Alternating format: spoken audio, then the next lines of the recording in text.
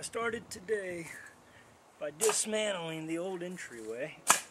Right now I'm digging out the stairwell, which over a year's time begins to accumulate some extra dirt and lose some of its form due to rain.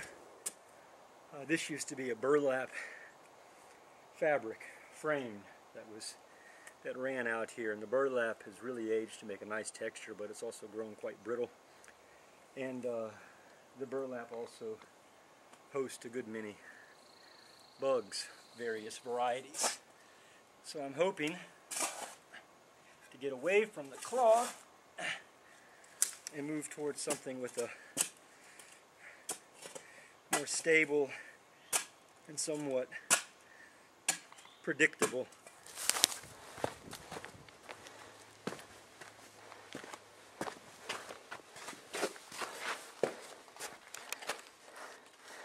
you can see the stairwell now with a nice rise. This roots here will have to go, prevent someone from tripping. And then these growing out of the wall as well. I'm currently thinking of having no actual roof structure, but instead an enclosed area. This is the west cardinal direction and the east here.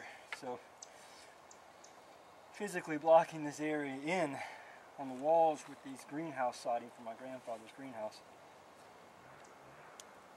So the sky space, this works on the idea of keeping the four elements included in the structure as well.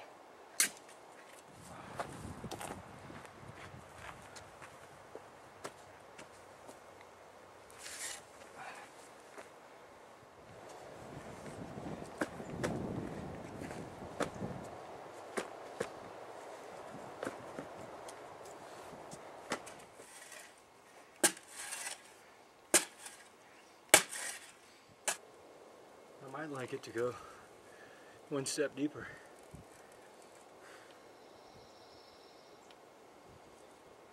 It's nice feeling that relationship and standing between you and the surface of the earth. The closer that gets, I think the more powerful the piece becomes.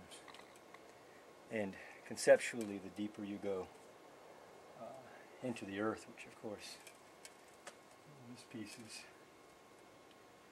and the likes of Joseph Campbell, that threshold you have to cross over from one state to another. So I think the deepness of this entrance helps make that a more powerful statement and idea.